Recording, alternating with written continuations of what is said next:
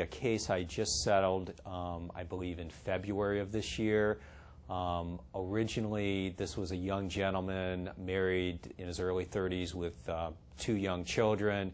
He was in an auto accident. He hired attorney number 1. He wasn't happy with attorney number 1.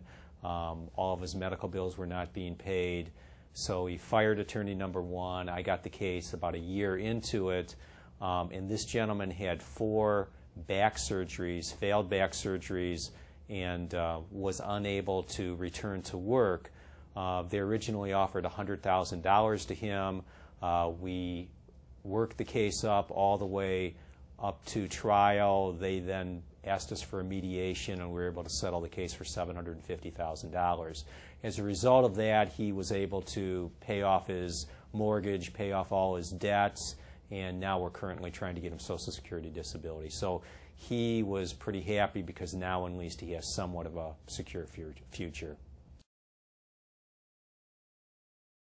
When I was in high school, I really enjoyed to argue, so I debated all through high school. I spent one summer at Georgetown University at a debate institute, another summer at Northwestern at a debate institute, and then I went to college at Bowling Green State University on a debate scholarship. So I've been arguing since I've been 12 or 13 years old, and I've always wanted to be an attorney.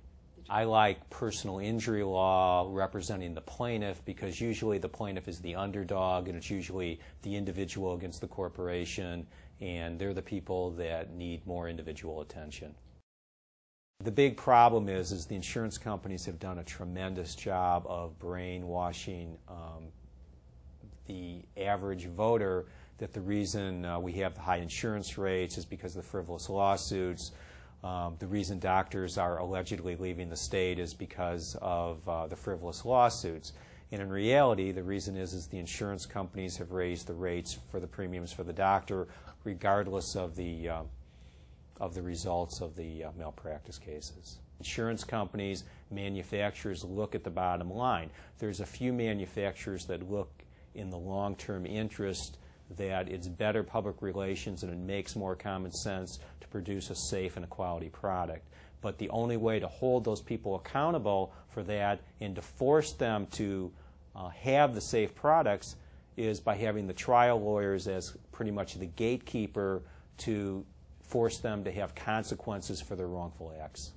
What I try to do is address head-on the stereotypes. So what I'll do is how many people, I asked a question 3 weeks ago in a jury trial, how many people here think that my client is looking for something for nothing and that I'm just a greedy trial lawyer?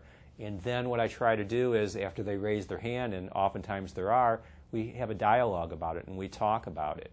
And then we talk about if somebody is legitimately injured, do these jurors think that they're allowed to pursue a case? And what I try to do is just get them to open up and tell the truth and discuss it with them. The only way to make sure that products are safe in our country, the only way to protect people from drunk drivers or wrongdoers is there has to be a penalty and people have to pay full and just compensation. The civil justice system for me, I hope would mean that people are going to get a fair shot in court, that people are going to be able to get fair and just compensation, and that people are going to be willing to listen with an open mind. My name is Chuck Boyk. I'm an attorney from Toledo, Ohio.